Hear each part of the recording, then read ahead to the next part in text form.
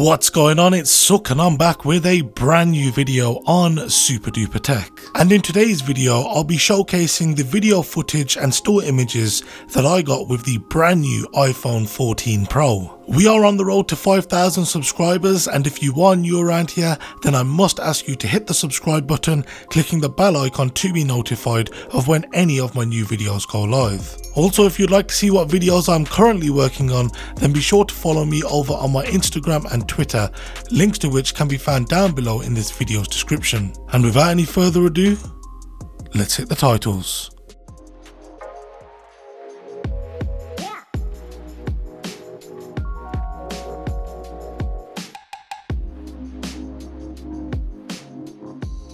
So firstly, let's talk about the cameras. They've seen some major updates as to be expected, with the main wide camera having its first megapixel increase ever since the iPhone 6s, up from 12 megapixels to 48 megapixels. The sensor has also increased in size to allow for more pixels to fit on it. While the actual pixels have physically gotten smaller, Apple has made it so that when shooting normal non-RAW images, that every 4 physical pixels behaves like one, allowing more light to be captured, thus making images much more sharper and reduced noise in them, whilst also keeping to the same 12 megapixel file size. Now this could be quite huge, so expect more videos on the channel comparing this iPhone 14 Pro to the 12 and 13 Pro. The telephoto camera has not seen any improvement, although for some reason the images do look a little sharper. This may be down to the brand new photonic engine found within the A16 Bionic. Whilst the ultra-wide camera has the same optics and field of view as the iPhone 13 Pro, the sensor is much larger. And if I'm honest, I can definitely see the improvements, especially in situations with low light. The front camera has been upgraded to support ProRes video and now has autofocus. Yes, the front cameras have never had autofocus. Along with this, the front camera has a much wider aperture, coming in at f1.9 versus f2.2 on the 13 Pro. In terms of video, there is no option to record 8K video like other Android devices, although cinematic mode has been improved to support recording at 4K, which is brilliant. And we have a new feature which is enabled by the brand new second generation sensor shift stabilization, action mode, which essentially makes video footage much more stable, much like the hyper smooth and rock steady that we have on other action cameras. Now, although this feature is limited to recording at 2.8K, the video footage still looks very good. So the physical specs for the brand new cameras found on the iPhone 14 Pro is now on screen. And yes, if you're wondering, the cameras have gotten much larger this time around. But hey, enough talking about the cameras. Let's see what these cameras can actually produce.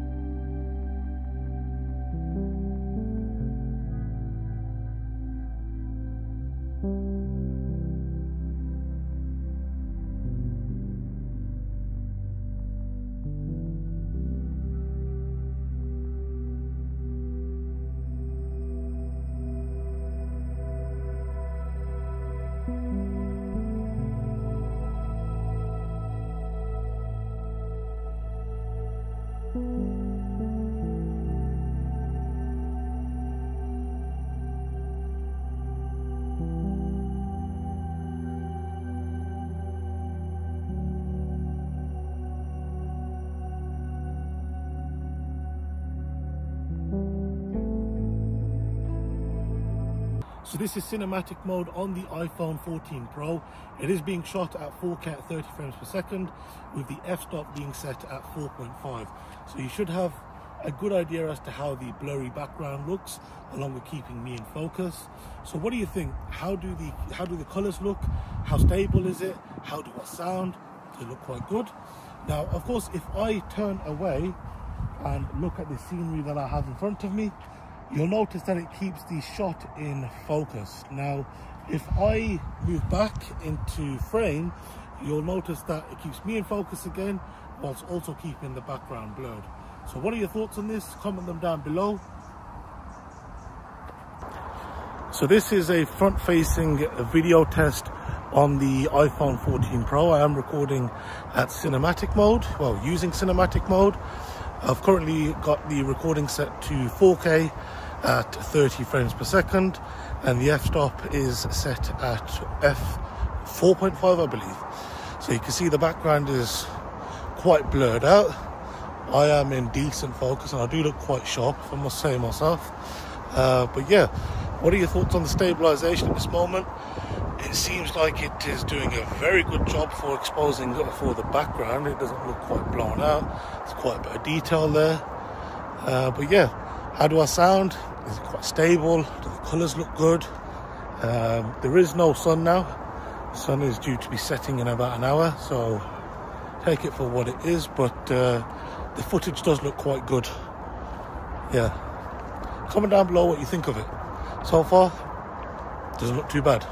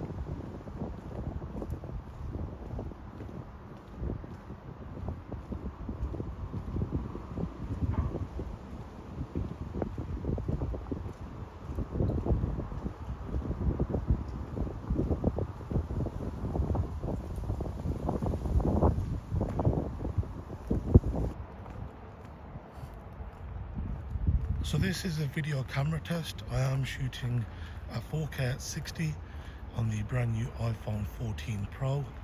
So what do you make of the colors?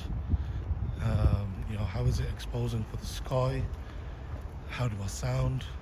How's the stabilization? What are your thoughts on it so far? The colors do look quite good, and it does appear to be exposing fairly well for the clouds over there. But if I turn around and face towards the sun, yeah, it seems to be doing a fairly good job at it. But yeah, what are your thoughts so far? So far the video quality looks very good, to say the least, and the action mode looks hella stable. But yeah, what are your thoughts on it? I think it looks quite good. It's going to go into 2x zoom, and now into 3x, and now into 6x digital. So yeah, I'll go all the way out. What are your thoughts? I mean, the sun's come out now properly, and I seem to think it's doing a fairly good job. Got nothing bad to say about it so far. But yeah, what are your thoughts?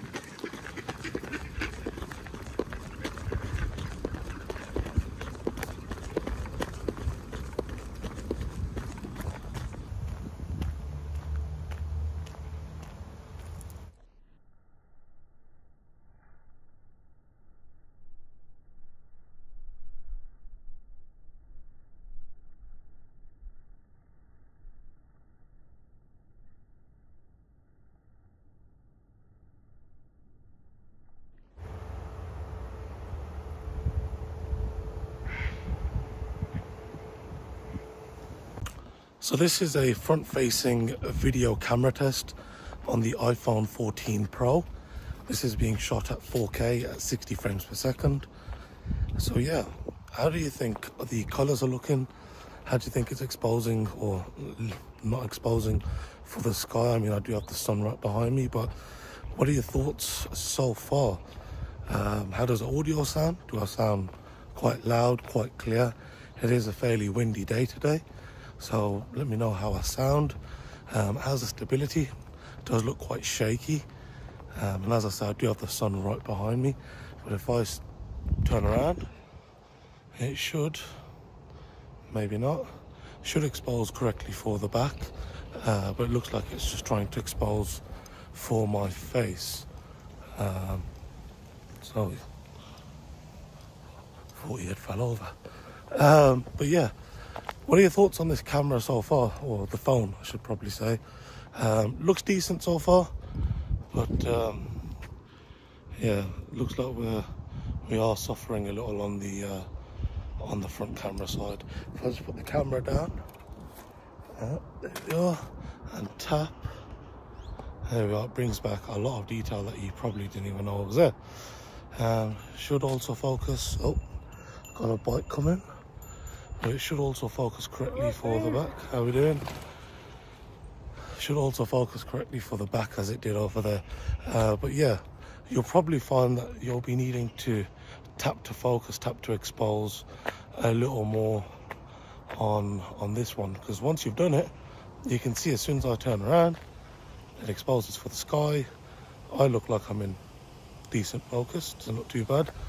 But yeah, you may find that you need to expose correctly when you are shooting. If you do cover up the entire frame as I am right now, step aside and it should, there you are. So although there may be some issues, you know, with regards to the HDR and exposing, just make sure you tap to focus and expose your images correctly.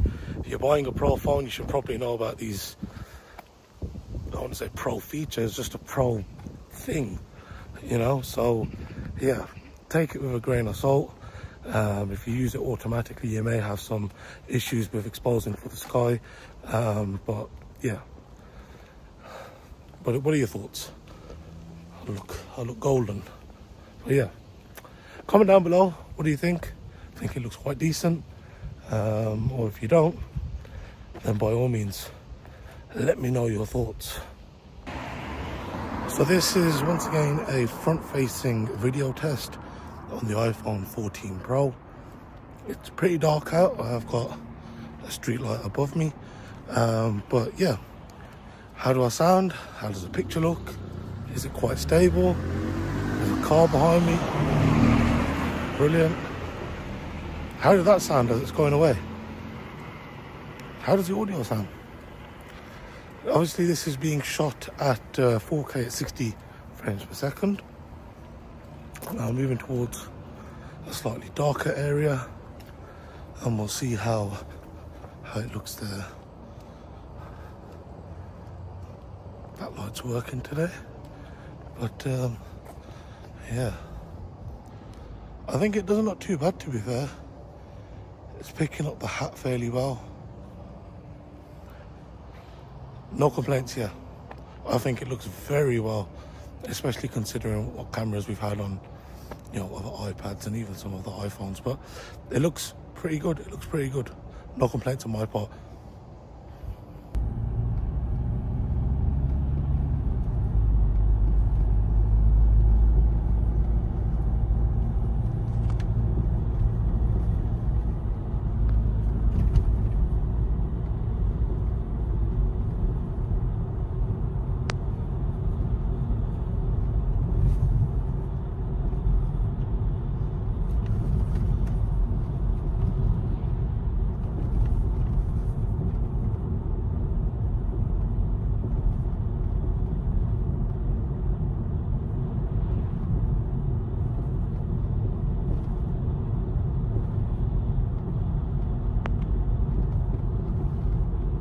So this is cinematic mode being recorded at 4K at 30 frames per second on the iPhone 14 Pro.